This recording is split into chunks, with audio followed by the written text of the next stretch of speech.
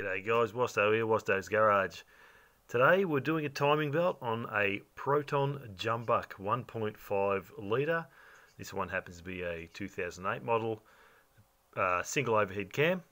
So what I've done is basically you have to remove your power steering pump bracket, get that out the way, move that aside.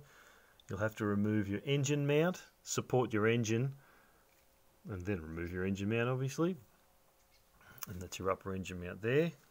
You'll have to get these hoses, power steering pump hoses, out the way. Just put them out, tie them aside for the time being. You'll have to remove your ancillary belts.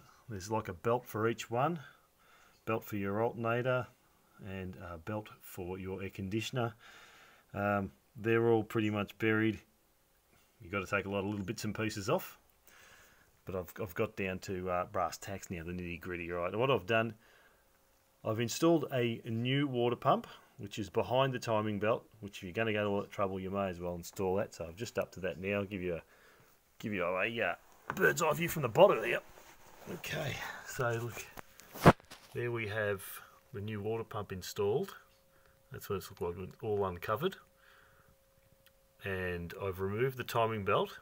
You'll notice here I've put some markings on the timing belt, sprocket gears, teethed belt gizmo. There you go, that's a technical term. So I've marked them in the positions they exactly were. So I've got a couple of issues with this that I'm fixing as we're going as well. So always healthy to do a new water pump. You don't have to, but always in the kit they'll give you a new tensioner. So I've got a brand new tensioner there. The old one's been removed already. And there that one is, and they sit in there. But you'll see that when you take it off, so that's pretty self-explanatory. Right, for this one I'm also replacing the seals.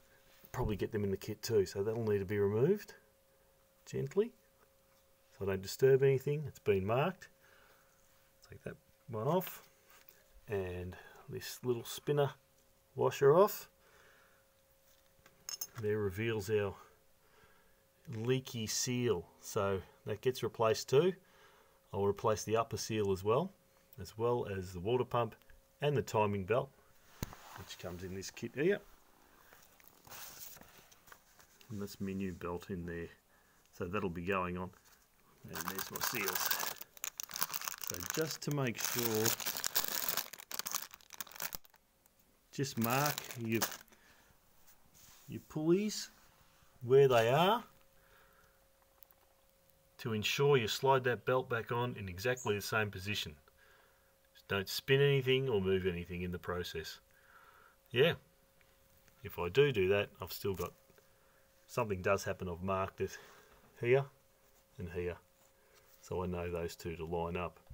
But I don't want to go anything like 180 degrees. Pretty much there it is. So yeah, Wasto's Garage. Not all about cars. Hope that's been of some assistance.